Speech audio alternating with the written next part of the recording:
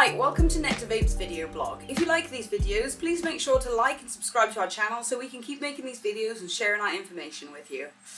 If you have any questions at all, don't hesitate to ask, just drop them in the comments and we'll get back to you as soon as possible.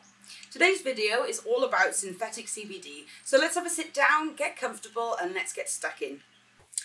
So in this video, we're going to discuss the positives, negatives and possible dangers of synthetic CBD. But firstly, what is CBD? So CBD is a cannabinoid that's naturally occurring in the cannabis plant. One of the most famous, of course, is the THC molecule. Unlike THC, CBD is non-psychoactive, which basically means it doesn't get you high. So it's perfectly safe to consume in large amounts without getting that wavy feeling. So despite its non-psychoactive status, CBD still has a whole list of things it is good for, ranging from anti-inflammatory, antidepressant, antifungal, anti-anxiety, great for sleep, great for insomnia, great for period pain, so good for period pain, PTSD, cigarette smoke, helps regulate hormone migraines, everything. What else do you need? What else do you want? So what is synthetic CBD? What is it? Why do we have it? How is it made? What's its purpose? Let's find out. So the word synthetic literally means made by chemical synthesis, especially to imitate a natural product. So in other words, synthetic CBD is just the process of making CBD, but without the plant, in a lab. So the evidence shows us that natural CBD and synthetic CBD are actually identical, except for the process of how it's made. So how do we make natural CBD? Well, one of the most common methods is CO2 extraction. This is the method of pushing CO2 gas through the plants to extract those lovely terpenes and cannabinoids, those all-important chemicals we want to keep and preserve.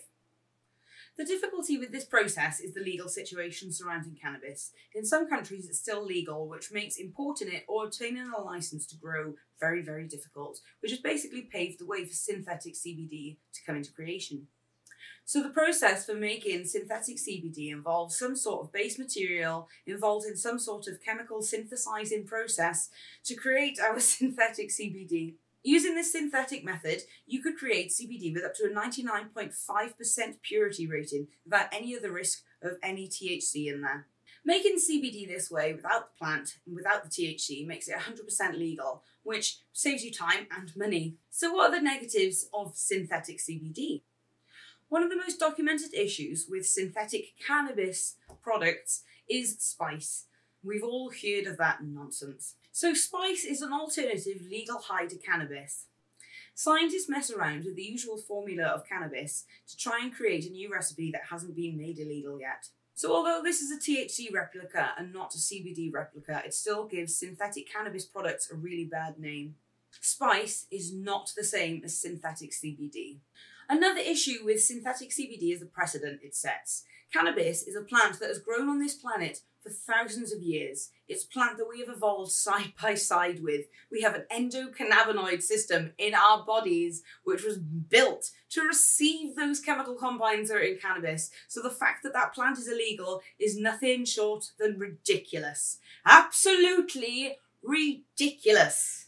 Come on gang, it's 2021. We know the importance of the entourage effect now, so what are we waiting for?